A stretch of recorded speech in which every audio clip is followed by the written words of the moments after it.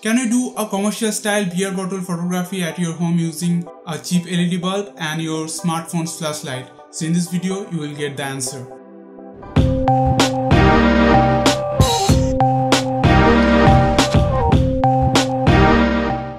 What's up everybody, welcome to Editxor. So in this video, we are going to do a commercial style product photography, especially beer bottle photography at your home using a cheap LED bulb with a softbox and your smartphone's flashlight. So I will shoot a Carlsberg beer bottle in this episode. So the basic idea is taking several of photos, highlighting and focusing on different parts of the bottle and stacking them in the Photoshop. Seems little bit difficult, right? So I'll make it easy for you, just stick together. So first I will show you the lighting setups in the behind the scenes, and then I will show you the editing process in the Photoshop. So let's get started.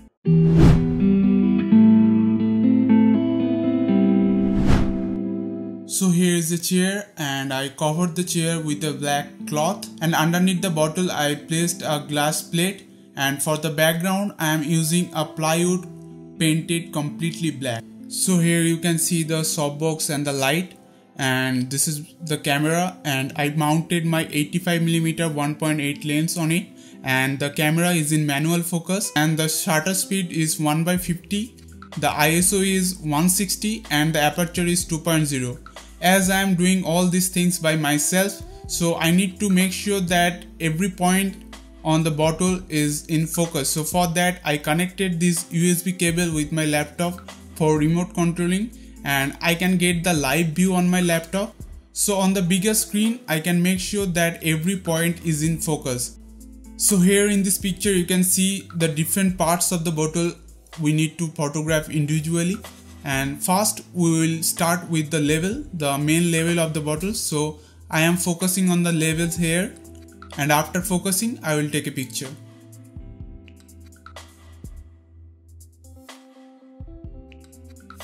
So now we got our levels photo correctly. So for that I placed the light at the front of the bottle with 45° angle. Now let's move on. So now we need to photograph the lower part, the lower highlighted part of the bottle. So for that I am using this opaque paper on the smartphone's flashlight, so it will soften the overall image a little bit more. And now let's take a picture. So it's looking good. So after taking couple of photos I realized that if I tilt the smartphone's flashlight a little bit, the overall highlighted area will soften up. So I tilted my flashlight a little bit and I took some photos highlighting the lower portion of the bottle. So here you can see some lower parts highlighted photos. So it's looking good, I think. So now let's move on the top part of the bottle. So again I placed the smartphone's flashlight at a tilted angle and I clicked couple of photos highlighting the top part of the bottle. So let's see the photos.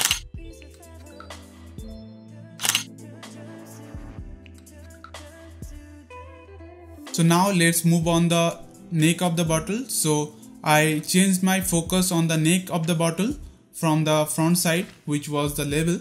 So I changed the focus on the neck, and using the same method I clicked couple of photos. So now let's see the photos.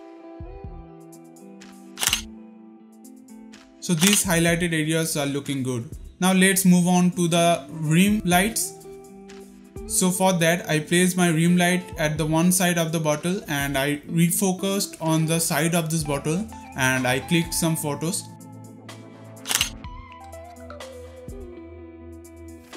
So I just moved the light from the left side to the right side and took another photo. So this one is also looking good. So now we want some highlighted edge on the caps of this bottle. So I place the light over the setup and change my focus again on the cap and click another photo. So now let's see the photo. It's looking fantastic, I think. So the last not the least, we want to photograph the neck level. So for that I changed the focus on the neck level and placed the light at around 45° above the bottle and clicked a photo. So this neck level is looking quite clean. So we got all the photos we want. let's jump into the Photoshop and see how to edit those photos.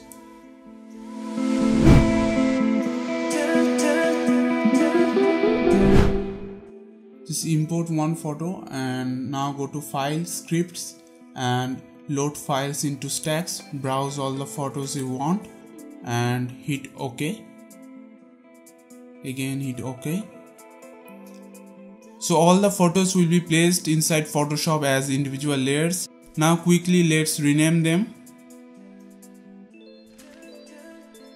So here is a cool trick you can use. You don't need to create an invert mask for highlighting different areas. Just click on the layer and change the blending mode to lighten. Voila! So you got the highlighted part only. Now you can select the eraser tool and clean all the unnecessary parts you don't want.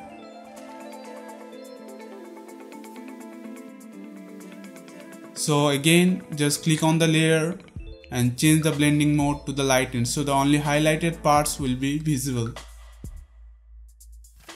So I have done the same technique with the upper highlighted parts and the lower highlighted parts and the neck highlighted parts.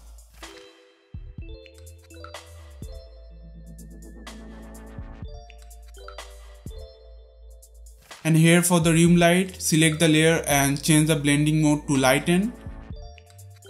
Wow, it's looking great. So now let's move on the levels. So for the level, click on the layer and holding Alt, click here to make an invert mask. And now go to the brush tool, click on the brush tool. Make sure the foreground color is white. Holding Ctrl and right mouse button, drag up and down to feather the mask and just paint on the level. So the level will show up. So it's looking pretty clean, right? It's looking pretty clean. And for the neck level, do the same technique as well.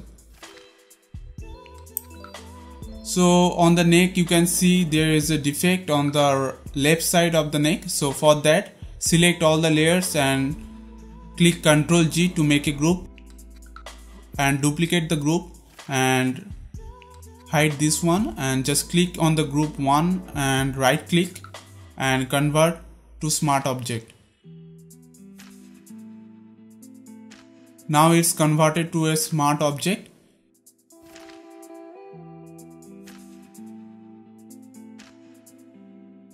I always make a duplicate of the layers for backup. And now go to selection tool and select from the middle of the bottle, select the right portion and layer via copy, hit Ctrl T and flip horizontal and drag it to the left side and just align it to the lines of the bottle.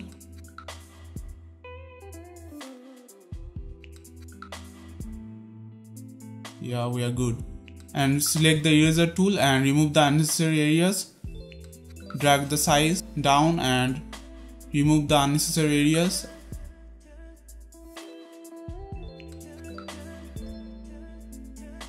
So this is fixed. Isn't it looking cool? So after all these things are done, so it's looking already great, I think. So there are so many unnecessary dots and lines on the bottle. So these lines are making the bottle little bit dirty. So for that I selected the healing brush tool and removed all the unnecessary dots and lines on the bottle.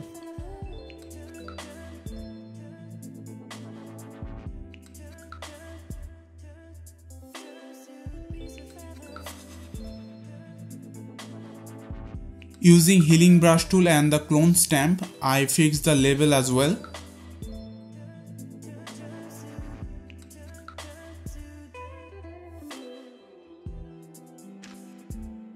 So it's looking pretty clean.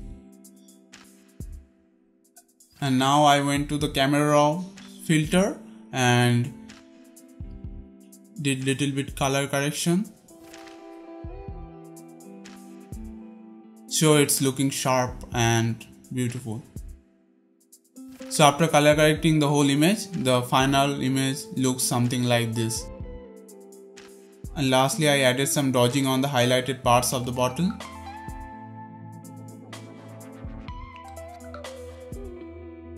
So this is our clean final image. Isn't it looking gorgeous?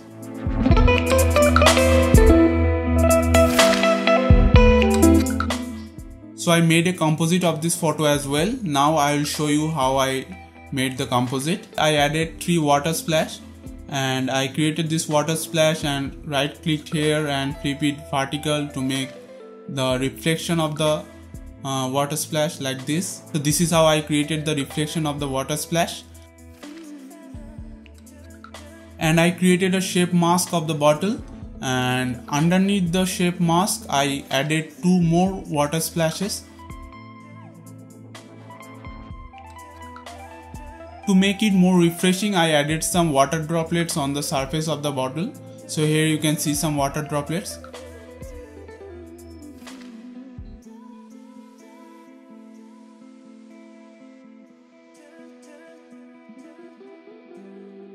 So this is how I composited this picture.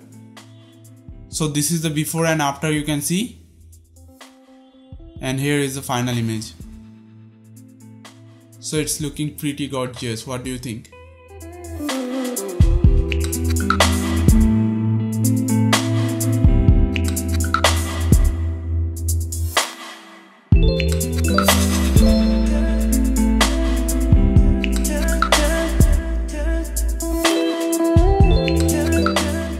Thank you guys for watching this video. I hope this video was helpful to you, and if you enjoyed and learned something from this video, drop a like and subscribe and hit the bell icon. I promise you won't regret. So if you do a product photoshoot like this, you can always tag me on Instagram at Editxor007. I will love to see your work. I'll see you guys in my next video. Till then, stay creative. Peace.